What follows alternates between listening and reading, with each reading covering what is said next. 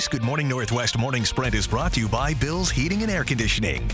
All right, it is just about 6:53. Time to get you ready to take on your Tuesday here in the Morning Sprint. Destiny Richards is tracking new developments in vaccine distribution here in Washington, and Mark Peterson has some dense fog to talk about in the forecast. But first, we've been following some breaking news this morning. The fire west of the 9 Mile area. It's in the 14,800 block of Pine Bluff Road. This is a live look at the scene. You may be able to see off to your right there is the shop that caught fire. According to the fire department, the couple who owns the home woke up to a loud boom and then saw the shop on fire. They called 911 and they got out of the house. No injuries in that fire. All right, good morning, everyone. In our first alert weather, and by the way, that app is available at your app store. Just download it. You'll have it. Dense fog advisory, you would have seen that pop up there. Slippery roads and walkways. We want you to use caution. Sunny later on today.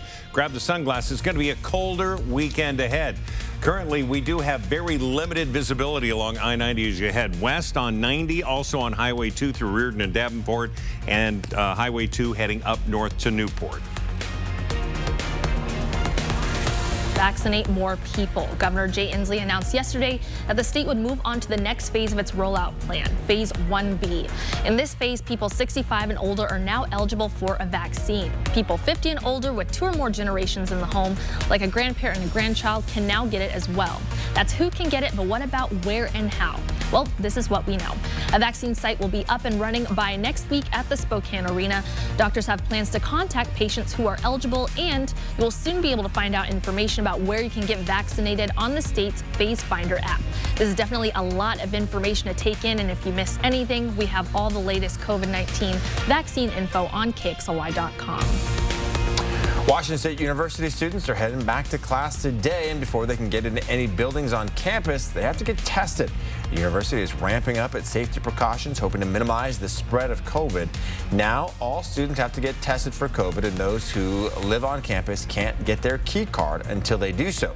Students and staff members will also have to fill out daily health checks. Here in Spokane, Gonzaga's spring semester begins tomorrow. Spokane Public Schools' current tax levy will expire at the end of this year, so district officials hope voters will pass a new one in just a few weeks. Spokane School Superintendent Dr. Adam Swinyard says he and his team are working hard to get things back to normal, but he says doing so will happen sooner if Spokane taxpayers pass another levy. You can read about what passing the levy would mean for you on KXLY.com. This afternoon, some Central Valley parents are planning to march for more to get their students in class more often. Earlier this month, Central Valley School District announced a phased-in learning plan that would bring middle and high school students back 1 day a week. Some parents, though, say that's just not enough. The group plans to march outside Central Valley High School from 2 to 3 and then in front of the district building from 3 to 4. A massive security force fortifies the nation's capital on the eve of the presidential inauguration. But today, the Capitol will take on a much different tone. In just hours, the president-elect's inaugural committee is inviting Americans across the country to come together for a national moment of unity to honor the nearly 400,000 lives lost to COVID-19. It'll be the first ever lighting of the Lincoln Memorial reflecting pool. This is a live look. Cities around the country are invited to join by illuminating iconic buildings and ringing church bells. The memorial will take place at 2:30 our time, and you can watch it live on Biden's inaugural social media pages.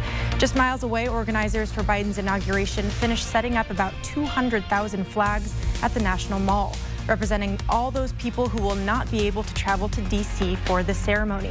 The Field of Flags is illuminated by 56 pillars of light, symbolizing America's states and territories.